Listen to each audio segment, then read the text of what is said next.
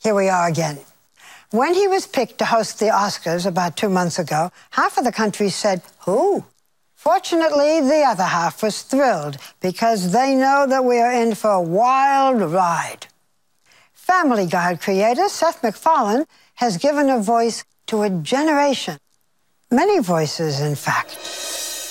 What's this? Blueberries. This baby's voice is Seth MacFarlane. Oh, that's better than sex. This lecherous teddy bear's voice, also Seth MacFarlane. Somewhere out there are 4 terrible fathers I wish I could thank for this great night. And this, believe it or not, is Seth MacFarlane, too. How lucky can one guy be? I kissed her and she kissed me. Like the fella once said, ain't that a kick in the head? Seth is the vision and sensibility behind America's most profitable and popular cartoon series, Family Guy. Now in its 11th season, there is nothing quite like it on TV. Butt scratcher! Butt scratcher! Butt scratcher! It's equal parts juvenile, profane with jokes about Jesus. I am a Jew. Prove it. What's a 9% tip on a $200 bill? $18, which is fair. Oh, my God, it's true. And warm-hearted.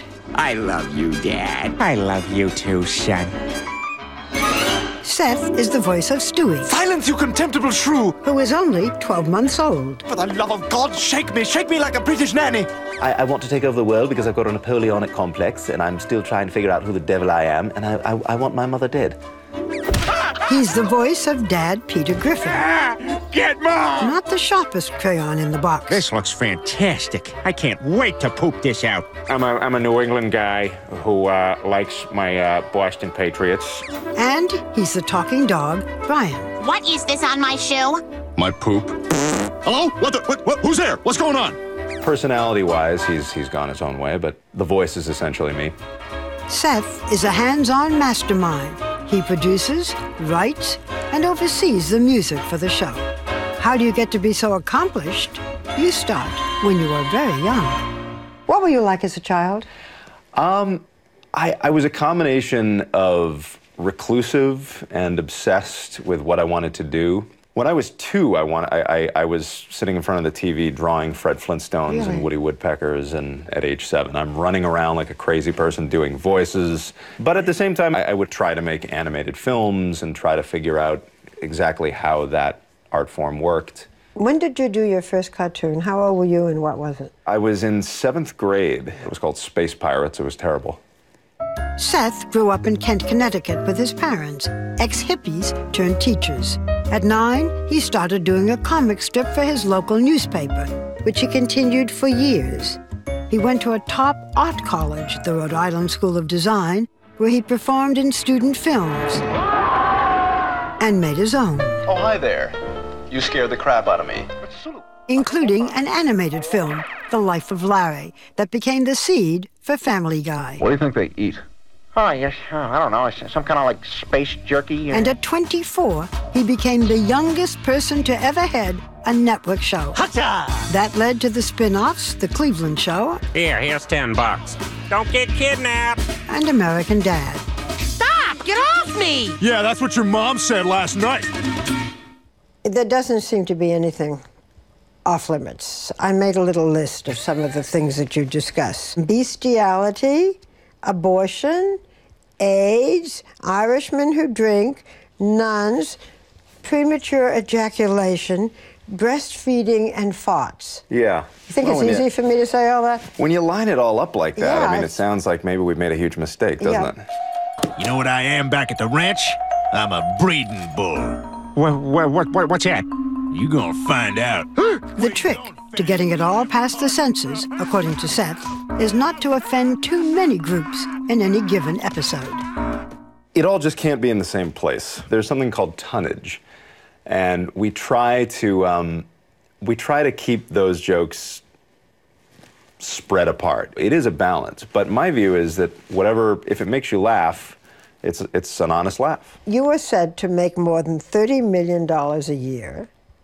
Is that what it is? That's what it is. And the Family Guy franchise is said to be worth nearly $2 billion. What do you spend your money on? I don't make a lot of frivolous purchases. The only thing that in the past 10 years that I could be considered extravagant is I bought a timeshare in a plane. A timeshare? You couldn't buy the whole plane? No. Oh God, I'm not Bill Gates. Good Lord. And it's nice being able to avoid the airports, but that's about it. You might think Seth is at the peak of his career, but in fact, he's just getting started. Now he's getting in front of the cameras. He released an album of American standards. The night they invented champagne, it's plain as it could be. They thought of you and me. He hosted Saturday Night Live. And now you're all like, giggity, giggity, goo. No, don't do Family Guy. We're 30. He wrote and directed Ted, his first feature, which has become the highest-grossing R-rated comedy in history. And now he's about to do the most shocking thing he's ever done. He's going mainstream, emceeing the Oscars this February. Are you going to be tough? Are you going to be funny? Are you going to make fun of the actors? If it's too soft, I'm going to disappoint a lot of my fan base. If it's too hard, I'm going to lose that room. Are you going to sing at the Oscars? There will be a musical component. You got a big 60-piece orchestra there. It's just too big a temptation not to use.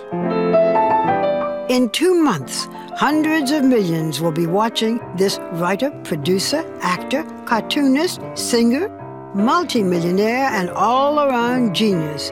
And we'll all find out just how far Seth MacFarlane can go.